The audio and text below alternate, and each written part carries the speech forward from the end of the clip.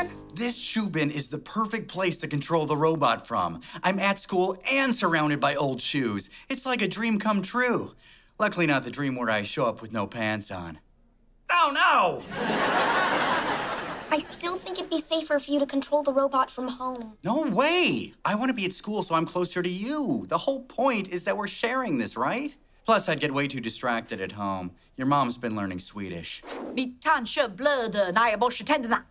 My gums bleed when I brush my teeth. Why is she... Not flossing regularly? Yeah, I wondered that too. So, we ready for my big entrance? Let me turn this thing on.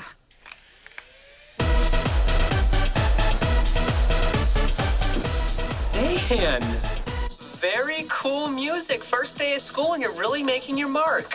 Nice entrance, Dan. Now let's introduce you to everybody. Where'd you get the picture of this kid? He's one of my BMX buddies. He goes to another school. I bought him some mint ice cream in exchange for taking his picture. Kind of sad. Still eats ice cream like a 5-year-old. You do not want to see what he does with pudding. I said you didn't want to see it. Sorry. Oh, no. Did Andy break his legs again?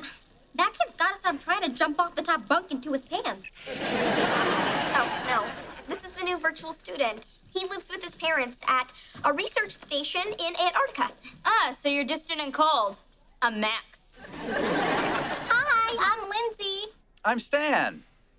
Stan Shoebin. Stan Shoebin. Yeah, that sounds like a name and not just a hiding place.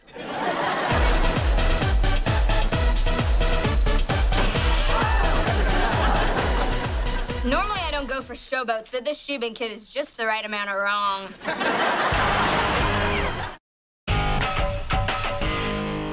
So Romeo and Juliet, much like my life, is a tragedy.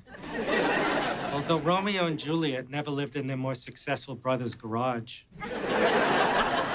I'm really pulling for him for Teacher of the Year. This is his time. Is this Brothers Garage thing gonna be on the test? Yes. Isn't this great, Stan? We're gonna spend the next hour learning about Romeo and Juliet, and then you and I can continue the discussion on our own time. Yes, finally I get to do this with you. Let the excitement begin. And then Juliet said, "Wilt thou be gone? It is not yet near day. It was the nightingale and not the lark that pierced the fearful hollow of thy ear." It's so moving. I'm crying. Aren't you? Stan, no sleeping in class. What? I wasn't asleep.